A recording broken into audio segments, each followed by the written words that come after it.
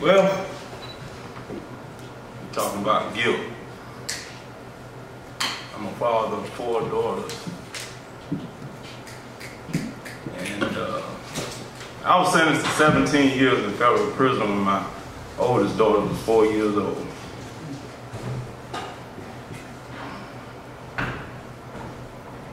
And, you know, one thing I'm guilty of is neglect.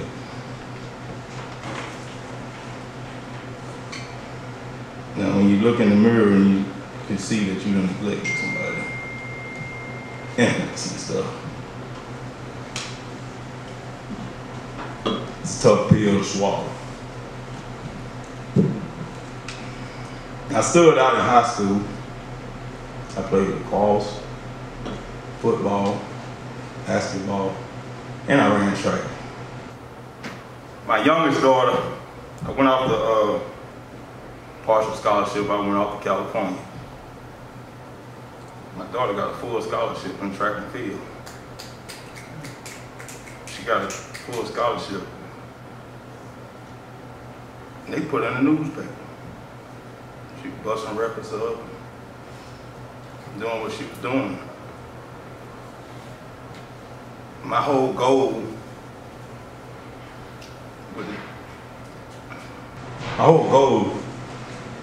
while I was in prison, I set attainable goals. And it's kind of tough when you gotta try to raise your children on the telephone. Trying to call them every Sunday. They waiting around for you to call. And they looked up to a reputation that I had made in the street before I went to prison about what other people told them about me. And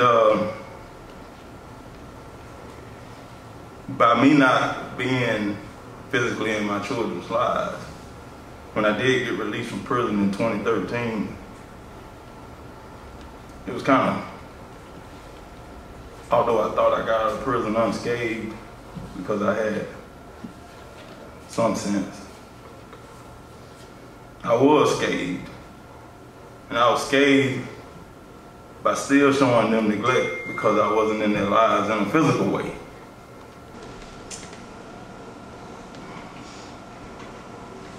My daughter transferred from, my youngest daughter transferred on a scholarship from California and still got a full scholarship at the University of South Carolina 2 years later. That's how good she was in track. So, since I've been out of prison, my whole goal was to get out and do something to show them that prison wasn't going to stop me from being successful, and I wouldn't expect anything less of them. And that gave me, in doing all that, I'm still neglecting them.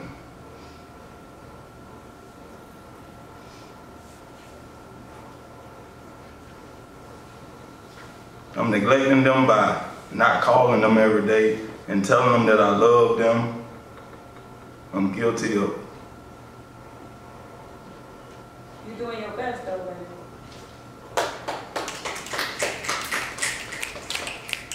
I'm guilty of treating them like I would treat sons. Like, you know, women are different. They're sensitive and everything. And being around men,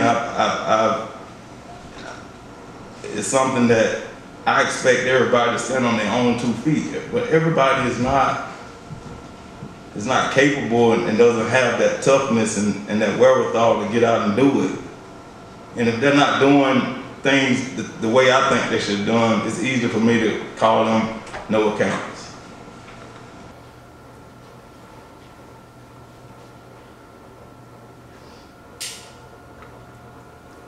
As I've been in Georgia, Georgia chose me. My daughter has came here, and I've had a chance to talk with them face to face, and got a chance to actually start mending relationships that we never had. And I'm guilty of a lot of things.